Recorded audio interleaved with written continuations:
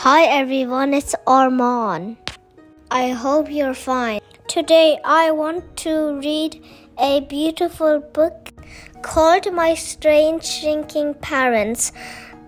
I want to say a special thank you to Zeno, author of this book, for sending me his great book. I really appreciate that. Thank you so much. Okay, now let's melt into the book, everyone. To my immigrant parents, and to all parents who burden and narrow their own lives in the hope that their children will be free to go further. It goes without saying that all children believe their parents to be strange. Mine were unusual for a different reason than most. Before I was born, my parents had come from far-off lands. They had old shoes and empty pockets. Like all good parents, they did their best to hold me safely above the daily troubles they faced. My father carved me beautiful toys from cedar branches. They're actually beautiful, but the most beautiful is the fox. My mother would quietly sing me to sleep. Can I tell you a secret that every heart knows? Love is a circle, round and round it goes. And my love for you grows beneath this proud skin. Though our lives may be humble, we are giants within. Every morning, my parents will go to work in the city. They struggle to get by. Still, they try to give me the same as the other children. For my third birthday, my parents went to see the baker. We would like to buy a beautiful birthday cake, but we can't afford your price. Is there something we can trade with you? My parents asked. 5 centimeters should do it, said the baker. 5 centimeters of what? They asked. Your height, of course, replied the baker.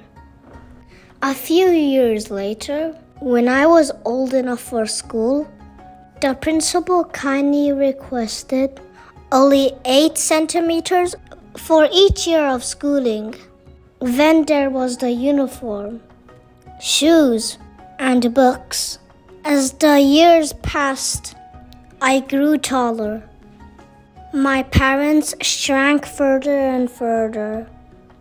Of course, there were good things about having short parents.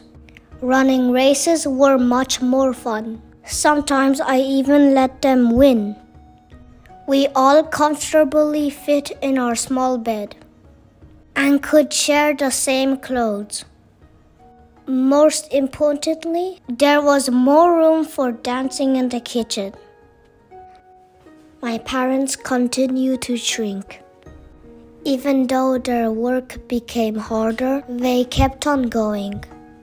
This is the shape of our lives now, they told each other. But as I grew older, the children began calling me names. Their words made my chest ache. I didn't want us to be different. I was as sure as a boy could be that this was all my parents' fault. I pleaded with them to stop shrinking, to be just like all the other parents. I could feel my mother's chin tremble as she told me, "Those children think we are different, but we are not. Our hearts are just as big. Our love is just as good." My parents continued to give. Their world became smaller. I couldn't stop it from happening. I began my first job as soon as I finished my studies. I was a young man who was beginning to grow into himself. By the time I started a family of my own, my parents were as tall as a teacup. Now there was no need for them to give anymore. I had learned from their example to wear my differences with my back straight and my head high. Their belief in me had grown into my courage. I built a new house for them that didn't creak or groan. Over time, I filled that house with furniture carved from cedar branches. On peaceful afternoons, when the wind settled and the trees stood still, they would venture outside. And as they watched the sunset beyond our small garden, I would quietly sing, "Can I tell you a secret that every heart knows? Love is a circle, round and round it goes, and my love for you grows.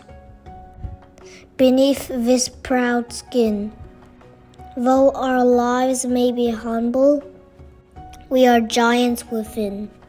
The end. I hope you enjoy this beautiful book, and I want to say another big thank you to Zeno. Also, don't forget to like and subscribe. Bye.